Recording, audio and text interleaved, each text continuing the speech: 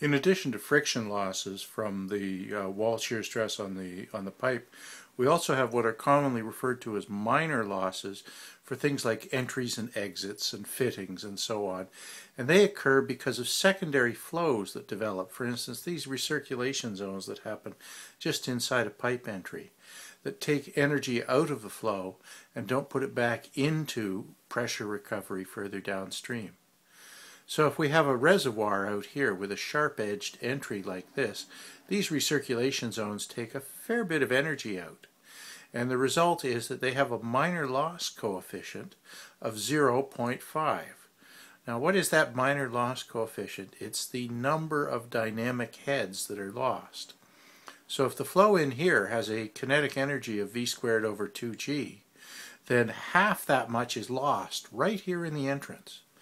So the minor losses are this loss coefficient times v squared over 2g for a single element in the flow. If you have multiple fittings, multiple entrances or exits, elbows, T's, valves, things like that, then the total minor losses will be the sum of all the K values times v squared over 2g for the whole piping system. Now it's amazing how much we can reduce that minor loss coefficient, get it down from about 0.5 down to about 0.025 just by putting a little bit of rounding on that entry, just by smoothing off that sharp edge just a little bit. We virtually eliminate that loss. So whenever you're designing flow systems, it's nice to get a little rounding on there. Even if we don't do it smoothly and with a nice rounding, even if we just chamfer that edge at 45 degrees just a little bit, we'll get from 0.5 down to 0.2. Here are some other examples of minor loss coefficients. If we have a reentrant entry, that is a pipe that sticks out into the reservoir, that creates even more recirculation and even messier entrance flow. And depending on the geometry of this situation, the K factor will be somewhere between 0.5 and 1.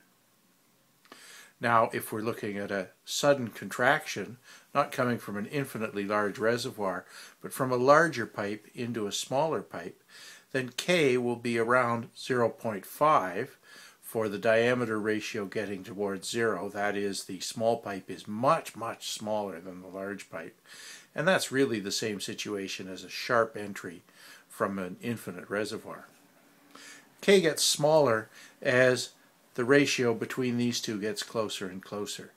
And again, you can go to tables for the values of that coefficient.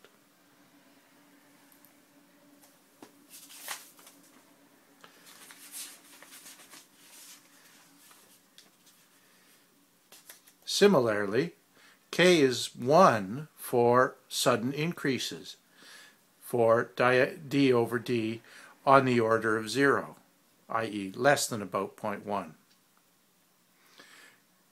And K is equal to 1 for sudden expansions. If we go out into an infinite reservoir, K is equal to 1. Now this makes sense because all of the kinetic energy that we have here, or all of the kinetic energy that we have here, when we go out into that expansion, it's all just dissipated into turbulence. So this K value of 1 is for sure. Regardless of the geometry of this exit, we have a jet coming out here and it dissipates all that kinetic energy.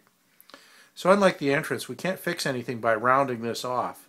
The jet still behaves the same way.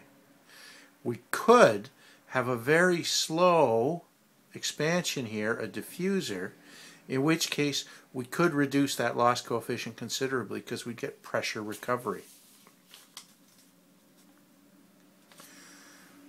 That's this situation here where the flow is diffusing, the pipe is getting slowly larger and larger, and the K factor for this kind of a configuration depends on the angle. And it's lowest for an angle of about 6 degrees. So that's a very, very slow expansion there. But to do that, if you have that angle, you'll get close to getting the full Bernoulli recovery. So v squared over 2g here will mostly turn into p over rho g by the time you get out to here at an angle of around 6 degrees. So this diffuser allows for partial pressure recovery. And this can be a significant energy recovery if we have a large amount of kinetic energy in this pipe flow. It's usually more significant in gas flows than in liquid flows. For instance, air flows in ducts that you'd find in a heating and ventilating system.